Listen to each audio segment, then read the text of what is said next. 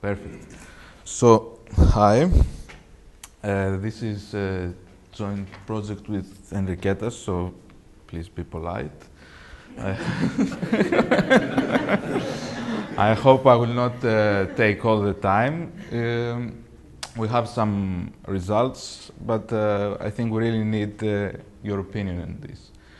So, in general, what we can say about the basic model of electoral competition, starting from the Downsian model, is that if we have two candidates that really care about being elected, and if the space of alternatives is some kind of Euclidean space, one or more dimensions, and voters' preferences are represented by a distance between an ideal policy and the policy that the candidates propose, then the prediction of the analysis is that the electoral competition will produce moderate outcomes. I mean, in the standard model, we know that the two candidates class to the median voter, but we have probabilistic voting models that the candidates go towards the mean voter. Maybe they diverge in some valence dimension, but still they choose mixed strategies around the median voter. Maybe we have many dimensions in the policy space, and then again we know that in general a mixed strategy equilibrium will have all the probability weight in the core of the policy space. So the main prediction always is that electoral competition among candidates that really care about being elected leads to moderate political outcomes. But starting, this is the earliest paper that I found on extremism, empirical literature seems to document the opposite thing, that the electoral outcomes are not really moderate. What they observe and what becomes more and more observed, and yesterday some speakers also mentioned it, is that especially in American politics you have a tendency of polarization between the candidates of the parties. Here, in this graph, they ask people to self-situate in a political issue, like to declare their ideal policy, in a sense, in some economic issue, and to evaluate candidates. So all these dots that you see here are the mean evaluation of a candidate from voters that declare that their ideal policy is 1, 2, 3, or 7, and we see that all the, let's say, the Democrats, the higher evaluation was from voters that are very leftist, and for the Republican candidate, that the highest evaluation is from voters that declare that are very rightist, in a sense. So this is an indication of a high degree of differentiation of the candidates, which goes against, let's say, the predictions of our standard model. So what it was proposed as an alternative theory to the economic theory of elections, the Downsian approach to elections, was a model in which candidates still care to be elected, but voters want extreme policies. This is what is this directional theory of voting. Says that if, for example, my ideal policy is X, then this means that I value the left extreme more than the right extreme. And all voters behave like this. All voters care to have extreme policies. Where this is something that we obviously don't like at all, and that we don't agree that, I think, all of us here, that voters behave like this. I mean that all voters, they all want extreme policies, but they evaluate differently extreme policies, but that they all want to have extreme policies.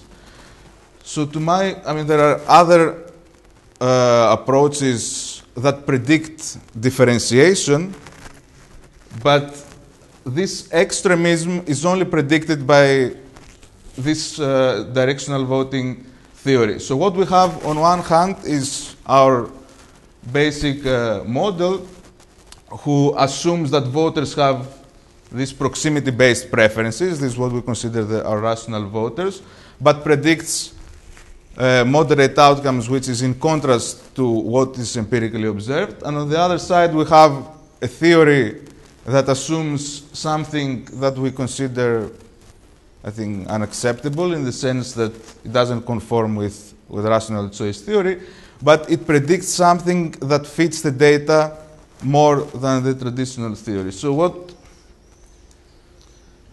we have is that there is an open puzzle, because in reality we observe that there is a high degree of differentiation, a high degree of extremism, but our theory cannot predict that.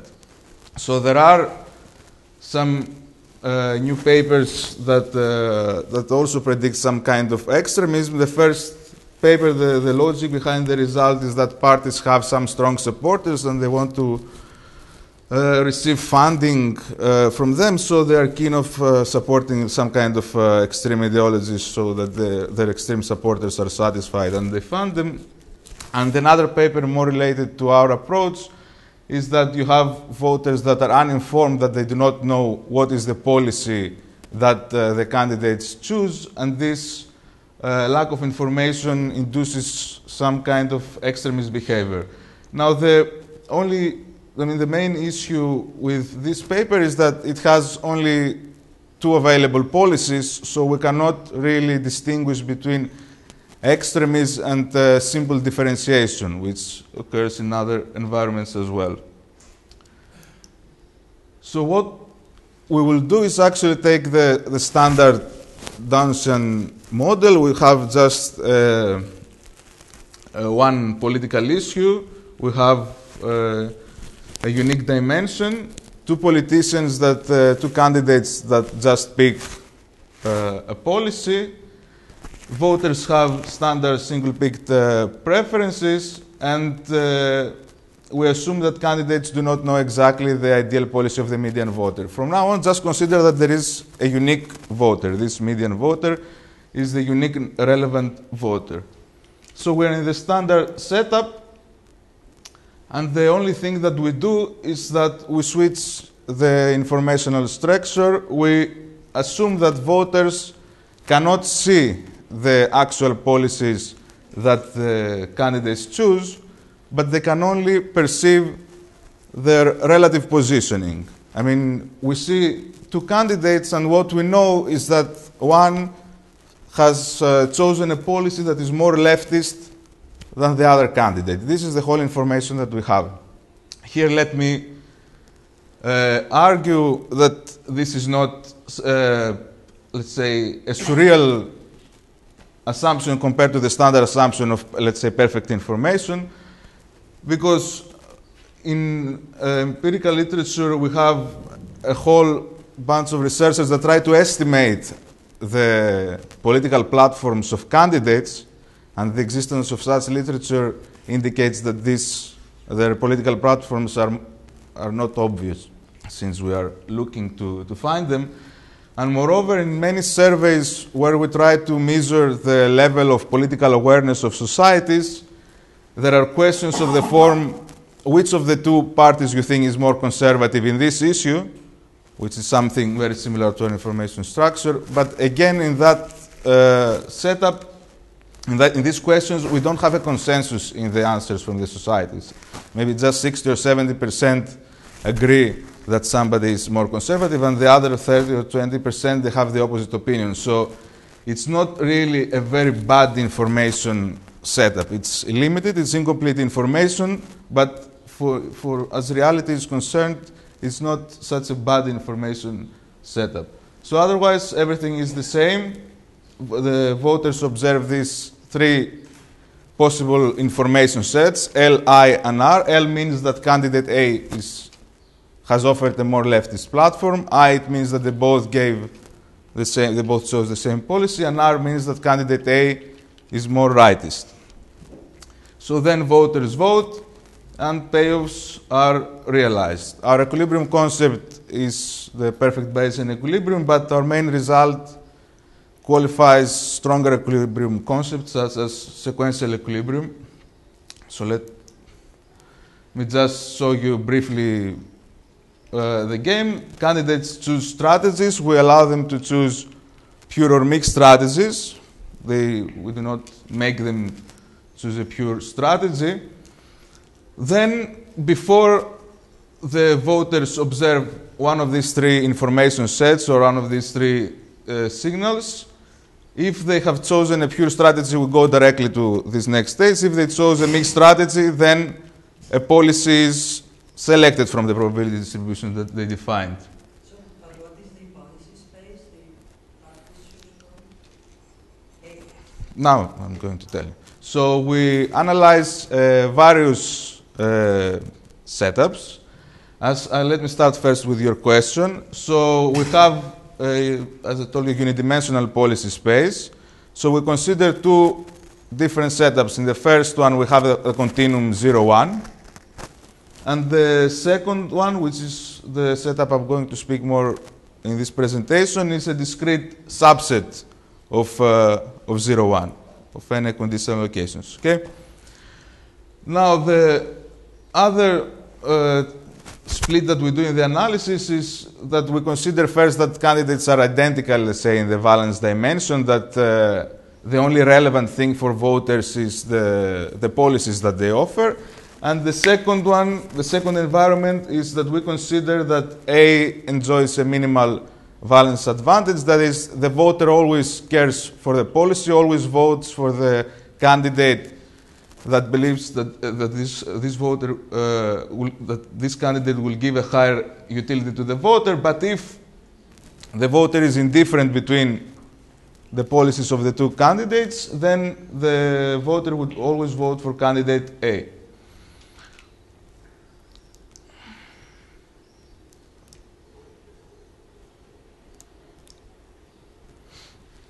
So let me first briefly describe what happens in the case of candidates of equal valence.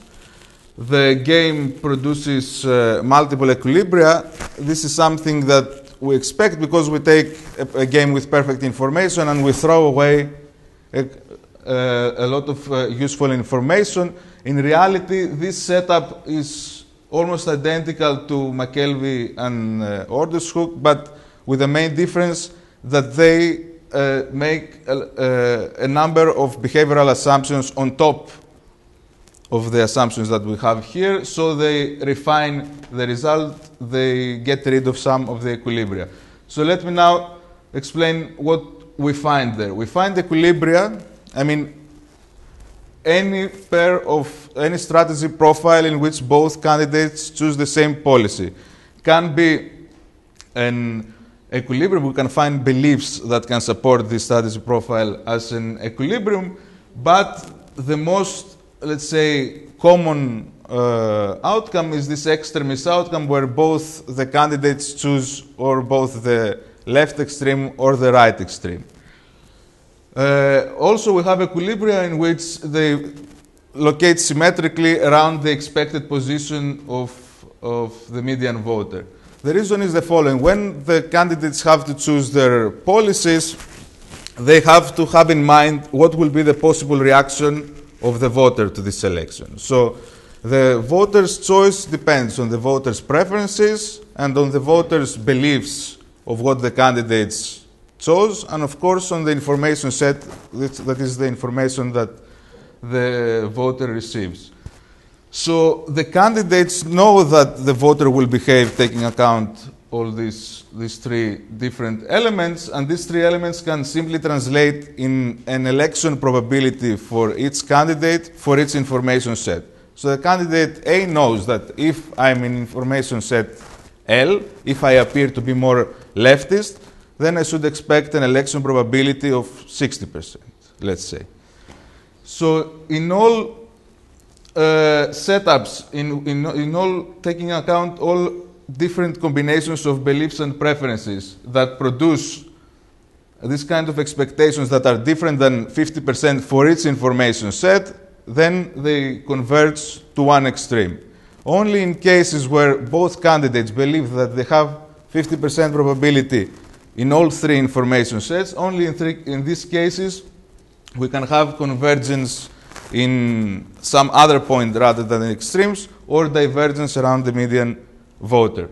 But still, we believe that given the multiplicity of predictions, the prediction of extremism, even if it's the most common outcome here, it's not strong enough.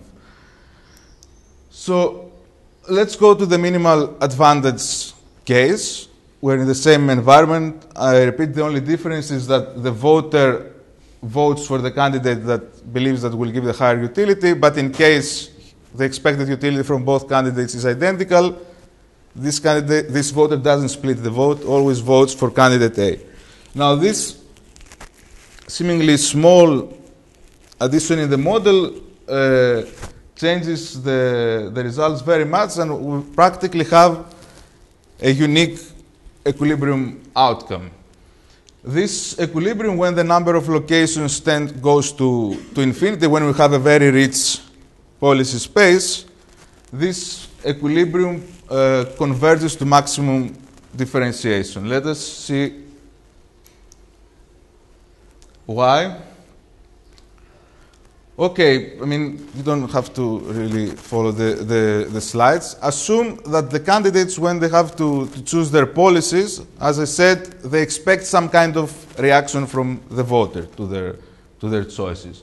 So assume that what they expect is not something that we can argue yet that it is a part of the whole equilibrium of the game, but assume that what they expect is a symmetric treatment. By symmetric treatment, I mean that they both believe that the candidate that will appear, the more leftist candidate, will be elected with probability Z, independently of which candidate is this more leftist, and the candidate that will appear to be more rightist will be elected with probability 1 minus Z. Assume that this is what they believe. And of course, if they coincide, they know that candidate A will be elected with probability 1 since it has this minimal advantage. Then what we can prove is that given this expected treatment, the candidates in this subgame, there is a unique mixed strategy equilibrium which has full support in the policy space. And here we have two examples with 6 locations and with 12 locations. The reason is the following. Also, we have assumed that this Z is higher than 1/2. That is that the probability of election, if I appear to be more leftist, is higher than 1/2. So let's assume that the red dots represent the probability density function of the mixed strategy of the advantage candidate and the blue ones of the disadvantage candidate. So as I said, for both of them, it's better to appear that they are more leftist. So why does the disadvantaged candidate choose this kind of strategy? Because as the advantaged candidate moves to the right, the probability that the advantaged candidate will appear to be the leftist one reduces. But at the same time, since the density of the disadvantaged candidate increases, the probability that the advantaged candidate coincides with the disadvantaged candidate increases. And this kind of strategy induces the advantaged candidate to be indifferent among any of these policies. So the opposite reasoning justifies the decreasing slope of the PDF of the mixed strategy of the advantaged candidate. And as I tell you, what we observe is first that it is unique, that there is no other equilibrium in this subgame. And the second very useful observation is that these two mixed strategies are actually like mirrored. They're like symmetric around 1/2, which will be crucial for the next part of our proof. Now, as we see, as the number of locations increases, we can show that the weight that the advantage candidate puts epsilon far from 0 converges to 1, and the weight that the disadvantage puts epsilon away from 1 converges to 1 as well. So practically, even though we have a completely mixed equilibrium technically, in reality, we converge to a pure strategy profile that is 0 and 1. So we now use this property of the mixed strategies that they are like mirror strategies that are symmetric. This fact that they are symmetric around 1/2, it does not depend on Z, on what they believe is the probability that they will be elected if they are the leftist one. It depends just on the fact that it is symmetric. So what would a voter do? Let me forget the slide. What would a voter do in this case? A voter with an ideal policy that is smaller than 1/2 of the policy space, okay, would vote for the candidate that appears to be leftist, since they are symmetric, independently of the information set that we are. Either we're in the information set L or R. A voter that has an ideal policy higher than 1/2 would vote for the candidate that appears to be rightist. So what is the probability that the leftist candidate is elected? Is the probability that the voter has an ideal policy smaller than 1/2. So what is the only reasonable value of Z? The only reasonable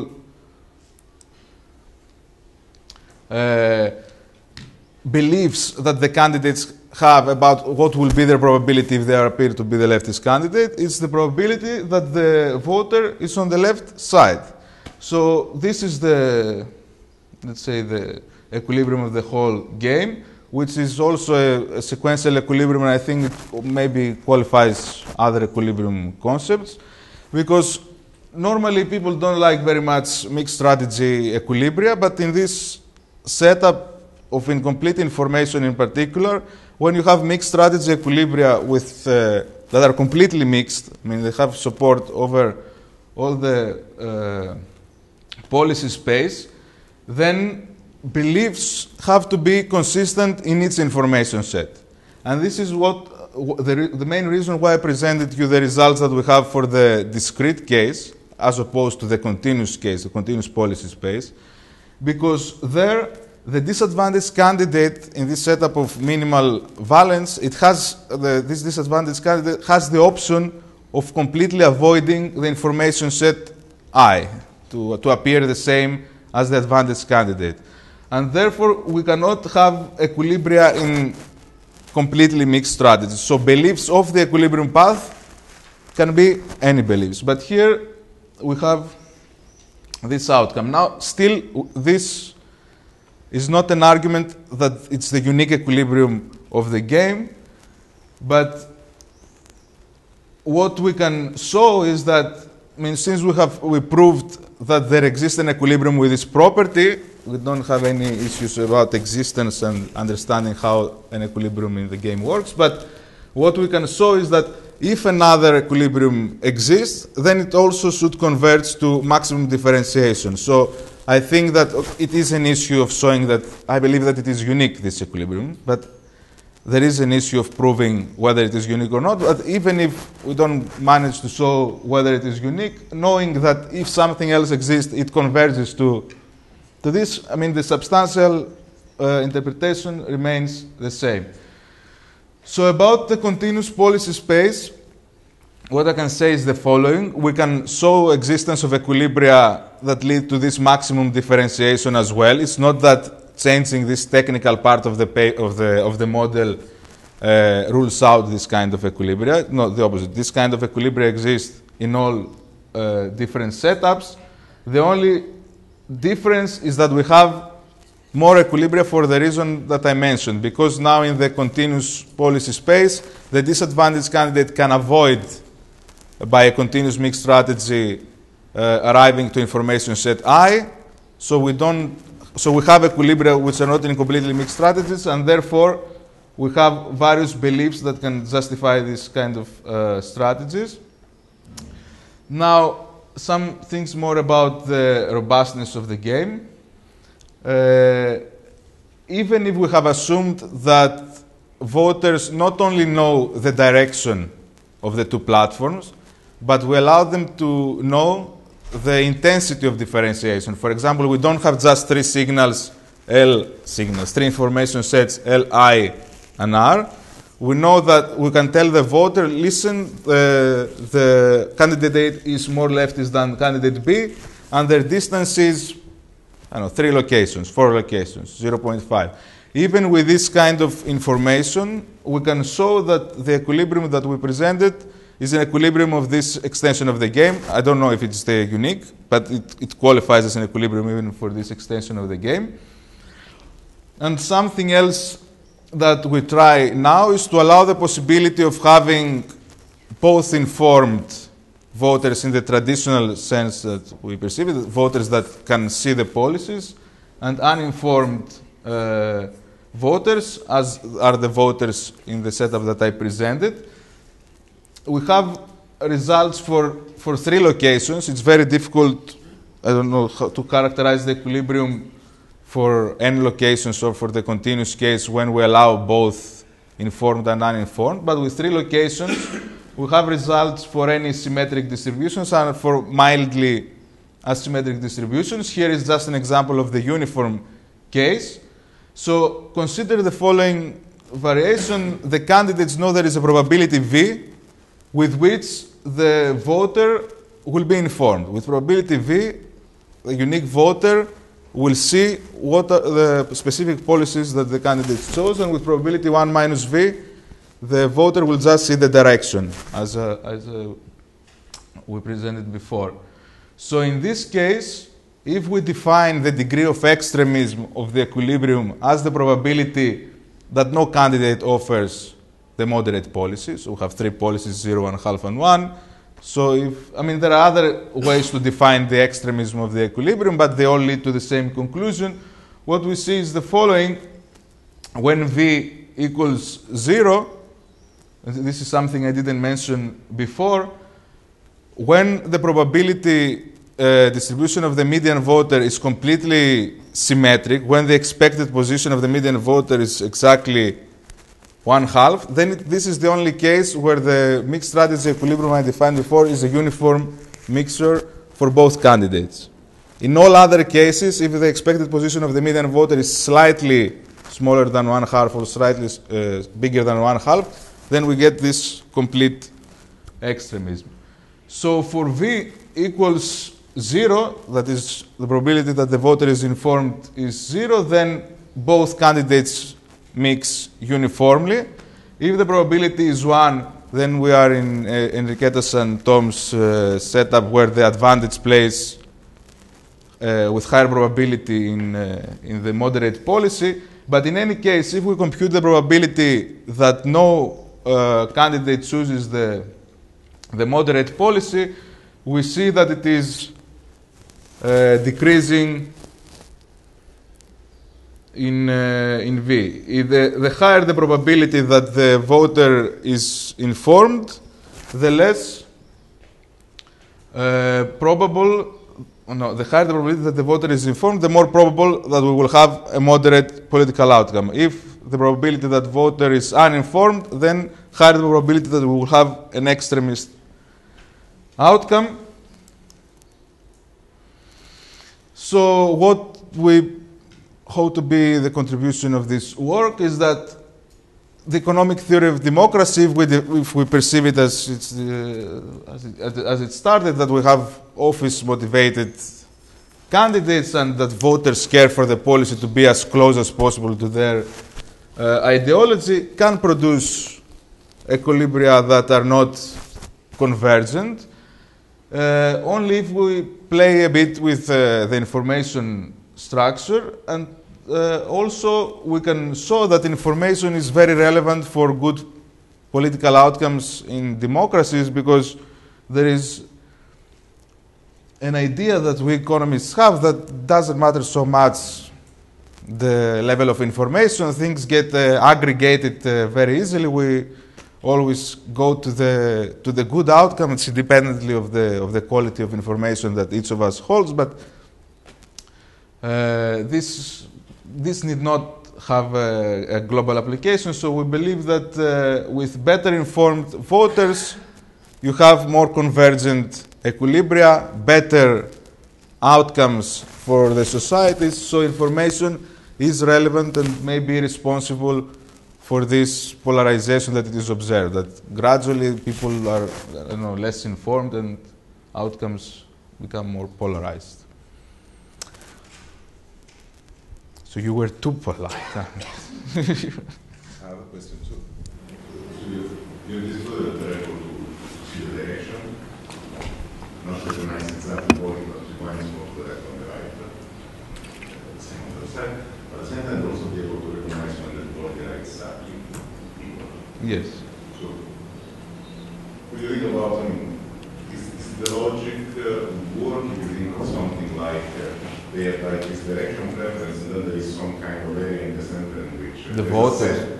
There's a set of policies that for us are pretty much the same. Okay, so you mean that there is like a distance, I mean, if the policies are nearer than...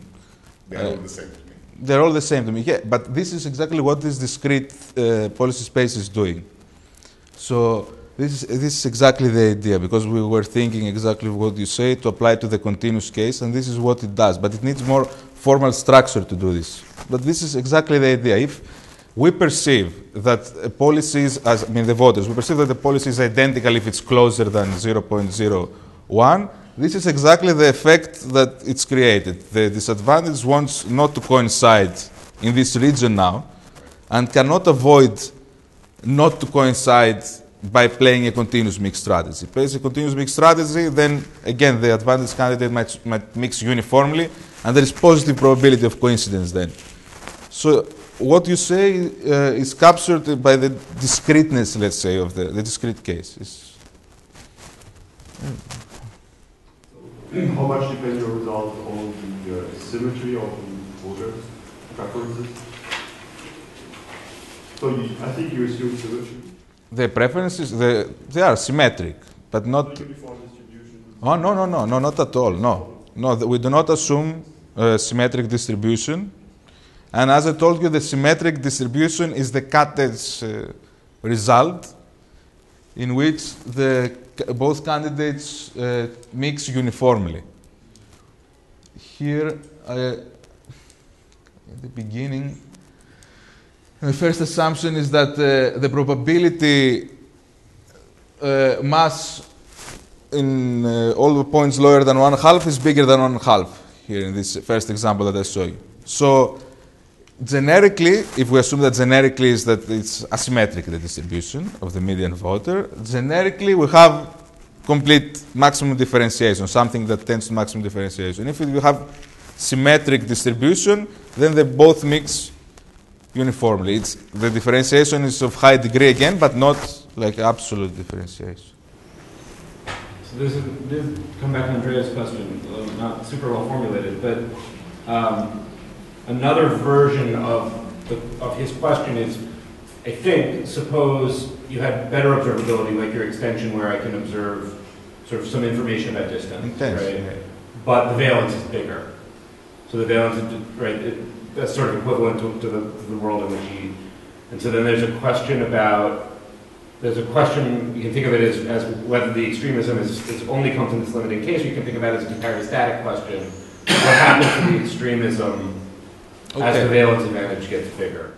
What I can say about this is the following. Now the trick here, and what is very useful to have smoothly the result, is this symmetry of the distributions. Okay, so if we start basically on the same assumptions and we assume a higher valence, then these mixed strategies will not be symmetric to each other. Then to derive conditions on what is like the equilibrium of the whole game will be more complicated. But for example, for the continuous case, first of all, here with the discrete case, we have existence guarantee that there exists a perfect Bayesian and equilibrium. So we can show again that it leads to differentiation. But this fact that the distributions are not symmetric complicates our approach. I do not believe that it changes substantially the result, that in equilibrium we will have something else than a high degree of differentiation. But the answer to my question might be similar in the sense that you're doing this analytically, you're getting analytical solutions. But if you take the last case where there's some fraction of voters that are divorced, you've got these results for a very coarse policy space. Yes. Right?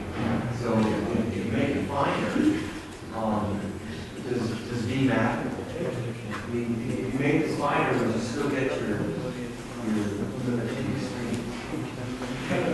Well, I haven't tried. This is just something that. Right, but I'm wondering if that's sort of, I mean, because you've got this really strong result, basically with a fair amount of voter uncertainty, so they only go directions. You get all the way to the extremes. You get boundary solutions essentially. Yes. When the policy space is 0-1. And the question is that robust? Is that result robust to adding More information.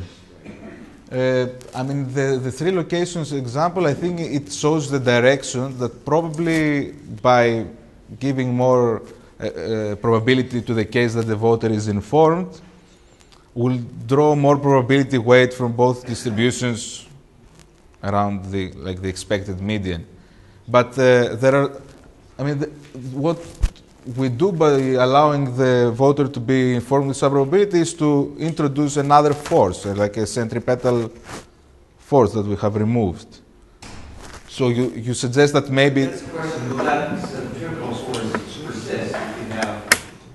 I think the transition will be smooth because, as in the example of the three locations, I don't have any reason to believe that in three locations there is a smooth transition. There is a smooth transition here from the extreme outcome to the moderate outcome by increasing this probability. So why this shouldn't be the case for more locations? I don't know. Do you think there is some reason that we should expect something else?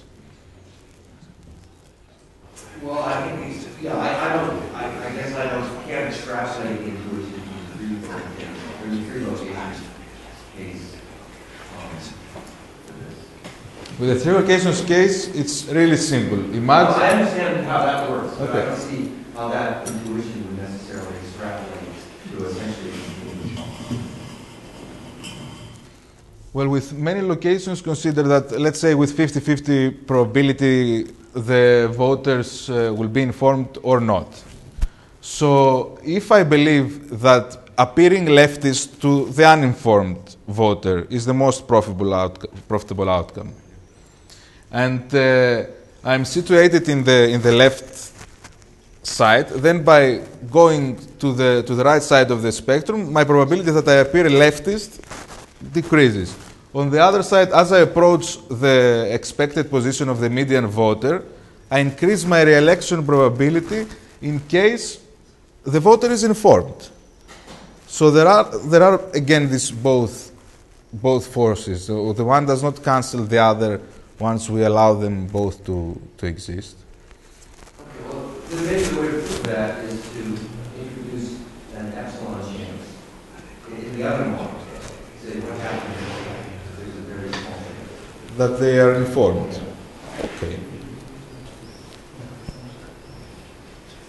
I guess I think it's essentially the same class of question.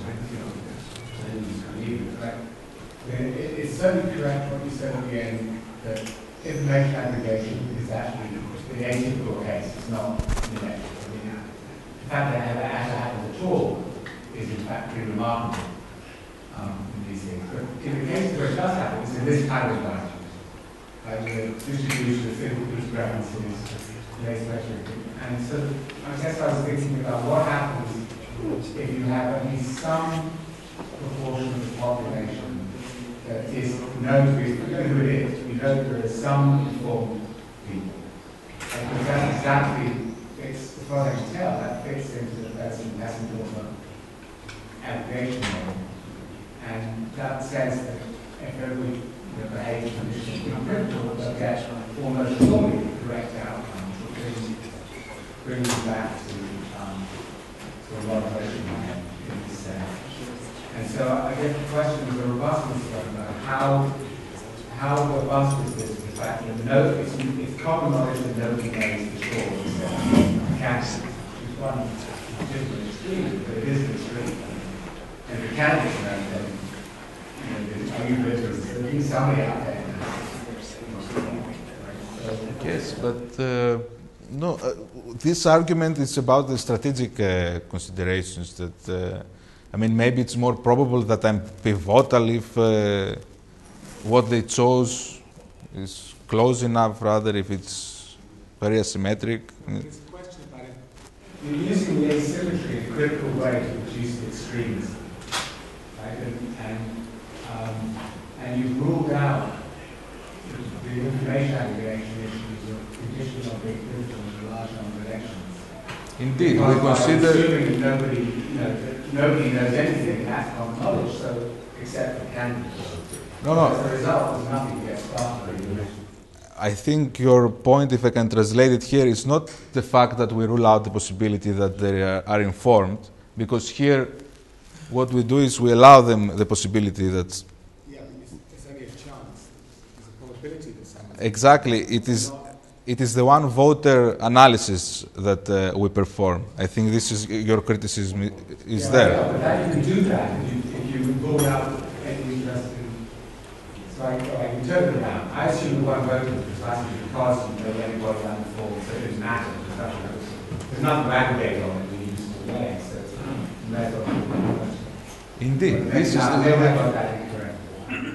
if we had many voters and some were informed and some were uninformed, if we assumed sincere voting, this would be the case. If we assumed that they take account, we would have another kind of analysis. But no, I'm just trying to put it in the context. I think this is what you said. That's fine. But you're the one who wants it to be rationing in front. So you can't have Okay. voting at the end. That's a cheat.